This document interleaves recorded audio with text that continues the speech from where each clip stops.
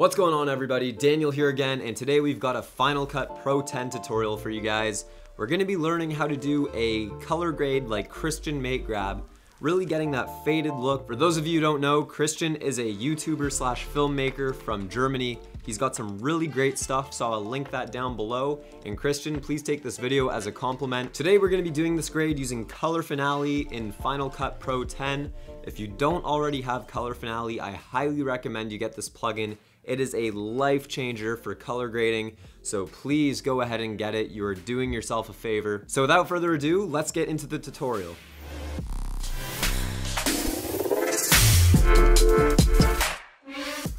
Alright guys, so here we are in Final Cut Pro 10.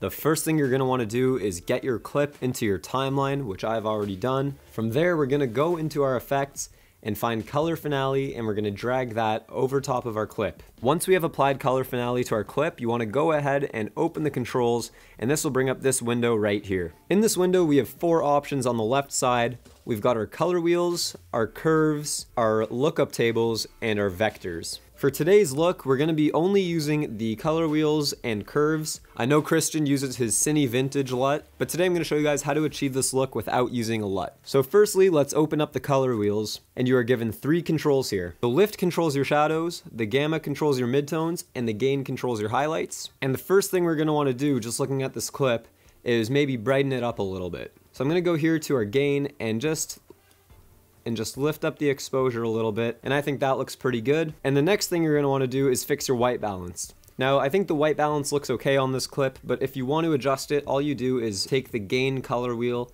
and move it around until you are happy with how it looks.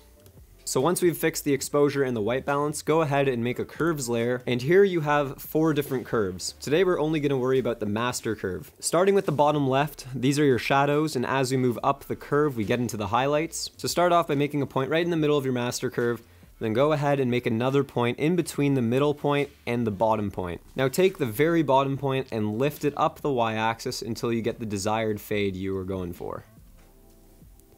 So I'd say that looks pretty good for now. You can always adjust this later. So now we want to adjust the color wheels. Looking at Christian's clip, he's got a lot of blue tones in the highlights. So I'm going to go to the gain wheel and start pushing in some blues.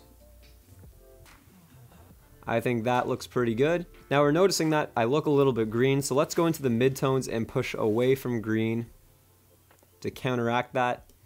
And now the shadows are looking a little bit red, so let's move this away from red.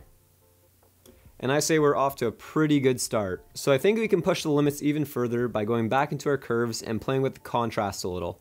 Try pulling this point down and playing with that, and maybe moving this up a little bit more until you have the desired fade that you're going for. I'd say already we are looking a lot like how Christian's footage looks, but this is up to you guys how much you want to customize it. For me, this amount of fade is a little too much. I would probably tone it back a little bit, but you guys can go crazy with this look. So here's the before and after clip. As you can see, it looks a lot different, and we've got that nice faded look that Christian has on all his videos. So there you go, guys, pretty simple. So if you liked the video, hit it with a thumbs up. Please don't forget to subscribe and stay tuned for the next one. Peace!